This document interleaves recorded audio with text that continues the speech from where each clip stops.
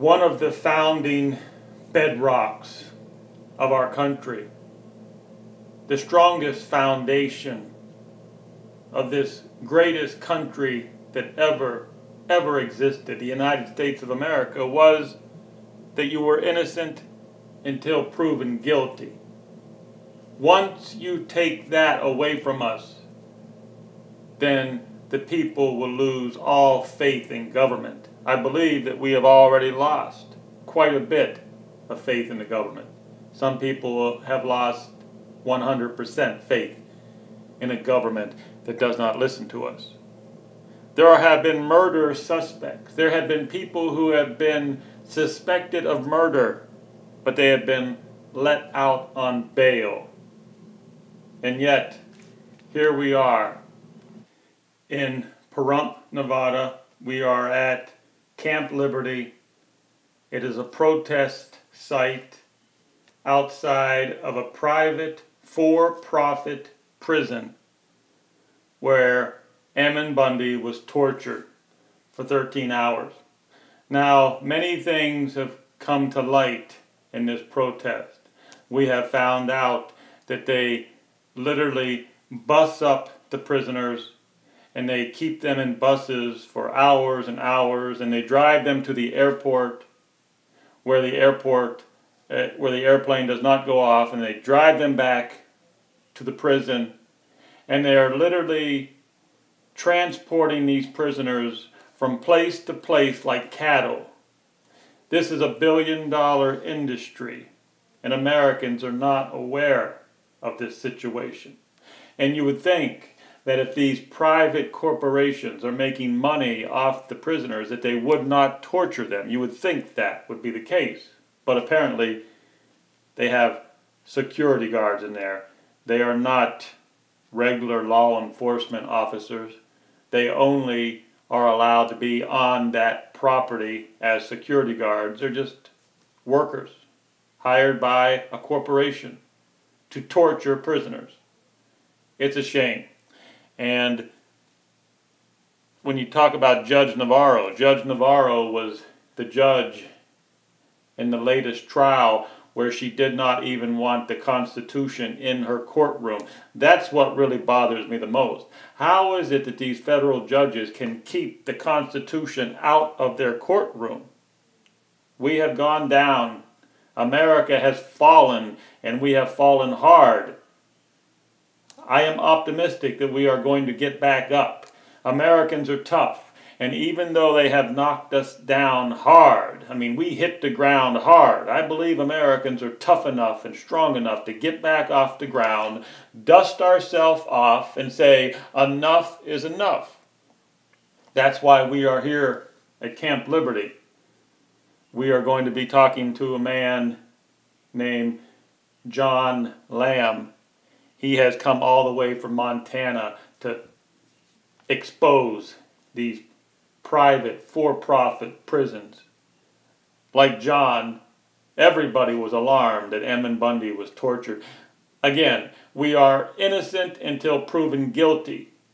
And that's probably the worst part of this travesty on justice, that these men are innocent until proven guilty, but yet they sit in this prison and the corporations are making money off of them. That's the reason why there is no bail. That's the reason why all these patriots cannot get bail, because the private prisons make money off of them. Is this evil? It's beyond sinister. What has America become? Where our justice system has been handed over to a corporation to make money off of us like cattle. We are being harvested like animals. And enough is enough. So here we are at Camp Liberty. Let's talk to John and see what's up.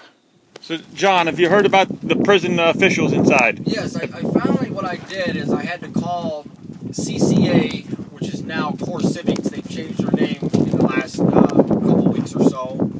And I called the headquarters out of Tennessee, and I did a recording of their phone call just so I could just keep it just for my own records mainly. But I called them, did some complaints saying we're not getting any information back from these people, and we want to know what's going on, and we have some complaints and concerns. they did call me back from this place right here because their headquarters told them to. And we had a long talk, a good talk about quite a few issues and things that were going on. And even if we had disagreements, we still talked. And they said they were going to address the torture and the abuse? They was going to address these issues, check into it more. We was also complaining about their security harassing us out here. They stopped that totally. The security no longer harasses us. How were they doing that before? They would come down here and just park, like a car would park on the highway, and just count us, look at us, even at midnight. Intimidation? Intimidation. Scared quite a few people by the way they would do it. They shine flashlights on us. And this is private. This is private property, and they're shining flashlights on you on private property. Yes. That's illegal. It is. It's intimidation. We actually talked to the sheriff about it too. We found out that they're private security. They're not a sworn-in officer, so they don't have permission to go off a private property, a corporation property. Exactly. Because they don't have to arrest them. And so they stopped. They no longer do that. So we had some good things, and then they was harassing us when we do the march, the Jericho march. They stopped harassing us. They no longer bother us at all. Had some definitely upbeat, better changes in the last few days. Well, I have to apologize for the wind. The quality of the video was very, very poor because the winds were whipping at close to probably 50 miles per hour. It was a brutal, high desert, windy day, and but we got a little bit of that interview. And if you didn't catch part of it, the most important part of that interview was where these protesters, they're camped out there. They've been camped out there. This is day 20. This is day 20 of the protest. And the security guards, that's all they are, security guards on the prison. They would come out there at nighttime when these protesters were sleeping in their tents, in their camps, and these wannabe cops. Remember, they're not law enforcement officers. They are not sworn-in law enforcement officers. They're security guards. They would come out there and shine their lights into their faces on private property. They're not even allowed to be out there. And anyhow, that's what John was trying to say. The wind sort of distorted the interview quite a bit. And John called the corporate office in Tennessee. And of course they got that taken care of, because if they didn't, this is illegal. Now I don't know if law enforcement is going to ever do anything to these people. You see, that's the problem. These federal prisons are backed up by the federal government. They're corporations. And as you know, our government is now in bed with the corporations. That is fascism. There is a very strange, weird thing happening in America. It's an American fascism, where the governments are in bed with the corporations, but then you have a welfare state that acts like socialism. So it's a one-of-a-kind monster. That's what's happened to America. We have turned into a monster. And the name of that monster is fascism and socialism tied together. And now you are no longer innocent until proven guilty. Ammon Bundy and all the Patriots are now, apparently the government thinks that they are guilty until proven innocent. This is tyranny. This is tyranny, and that's why there's a protest here. That's why this Camp Liberty exists. This is day 20 of Camp Liberty. And also, it looks like they're going to be it's possible they'll be shutting down Camp Liberty on Monday. They have a big events planned for Saturday. So the update is that this coming Saturday, they plan on a big event, a big protest. As many people can show up as possible for a protest on Saturday, and then possibly on Monday, they're going to be shutting down Camp Liberty. There has been some progress. Things did get done. Now, if they continue to torture our patriots, then you can imagine that the protests would only get bigger and bigger, and possibly these corporations could lose their contracts. So if I was the corporation, if I was running a for-profit prison, I think I would leave our patriots alone, because they could lose billions and billions of dollars. That is a fact. Said that Clive seen the flag. Clive and Bundy seen the flag on the lift yesterday, and that's awesome that all these guys are getting to see the flag. But this assemblywoman, Nevada assemblywoman Danielle Monroe Porno, she has an article in the Las Vegas Review-Journal, and she is fighting for the prisons here to shut down all the prisons for profit in Nevada. She does not want Nevada, or at least the state of Nevada, to use these prisons for any of their prisoners, and she's trying to ban these four prison profits, prisons for profits. This is probably hard to read it here with the wind there, but at least I give you a little picture of it. And this lady here, some of us have made a call out to her. We've got court tomorrow in Las Vegas. These guys, I know that Eric Parker's wife, Andrea Parker, is going to be back down here for court, and we encourage everyone to show up for court out there. Be court observers, listen to what's going on there in Las Vegas if you're nearby, and show your support for these guys and have some motions. They've got a long fight ahead of them yet. We got a trial we're going to be starting in the June 26th, and they're going to need all your prayers. Those families are going to need you, and some of these guys are going to be making these trips back and forth to court again.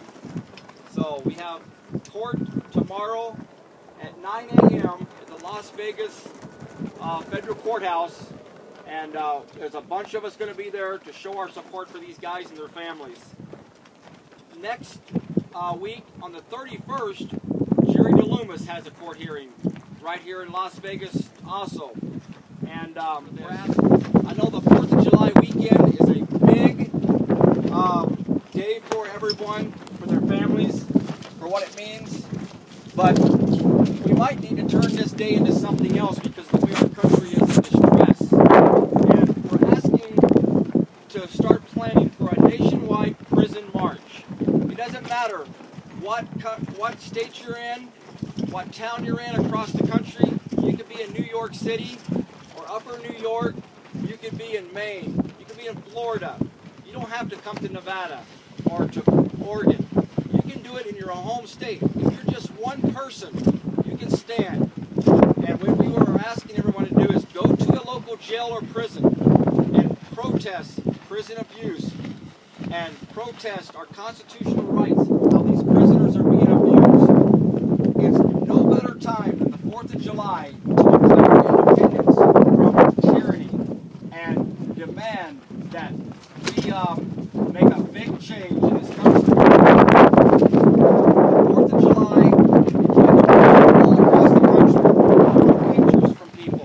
I want your stories of what's going to happen or how you're going to plan this. If you're just one person, take out a flag and a sign. Stand there. If it's just a flag and nothing more, stand there with a flag. If you can hold a sign, hold a sign. People will come up and ask you questions. If there is a jail or a prison of some sort, next few weeks as this comes closer, because we think this is a big thing, and there's no better day than the 4th of July Independence Day to do this. So,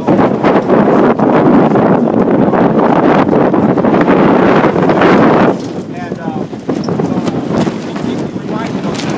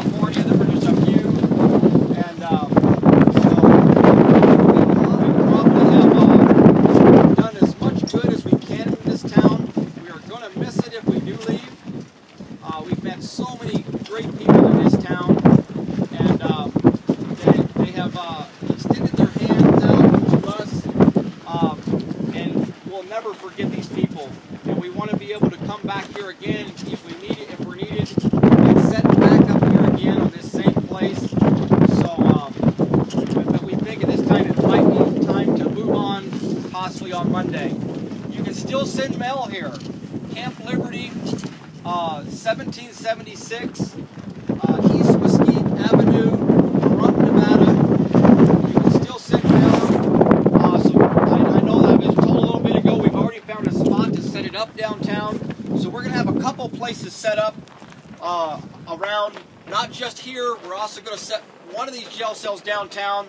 We're trying to set another information tent up down the street down here. We need volunteers to help out with some of this stuff. And so if anybody's willing to do that and is going to be here, we welcome your help. And we'll give as much information and out as we can before we do shut down over here. Well, I suppose you've heard enough wind turbulence for one day, but unfortunately, I think it's important. Even though with the wind turbulence, I believe that this message is important, so we'll try to get it out there. This was day 20 of the protest, and yes, I know that I should probably buy a better camera, better audio equipment, but unfortunately, I do this all on my dime, and I'm not a millionaire. That's what kind of troubles me with the Patriot movement, the so-called conservative movement, Patriots. We know that there's many out there that are well off, have millions of dollars in the bank. They claim that they love their country. They claim that they don't like the direction the country's going. They got $1 million in the bank, but will they help out patriots who are on the ground out there trying to report the truth? No. You never have millionaires reaching out saying, hey, you're doing a good job. Let me buy you a new camera or something like that. No, the millionaires are selfish. Or, oh, I don't like the tone of your voice. I don't like the way you look. I don't like this or I don't like that. That's just the way the movement is. That's why, even though I'm optimistic that the American people are tough and the American people will persevere, I'm not very optimistic about the rich people. Matter of fact, I'm very pessimistic about all rich people, even the ones who call themselves so-called patriots, so-called conservatives. They keep their money in the bank and they don't help out the real people on the ground trying to get something done. I'm just doing the best I can here. Thank you very much.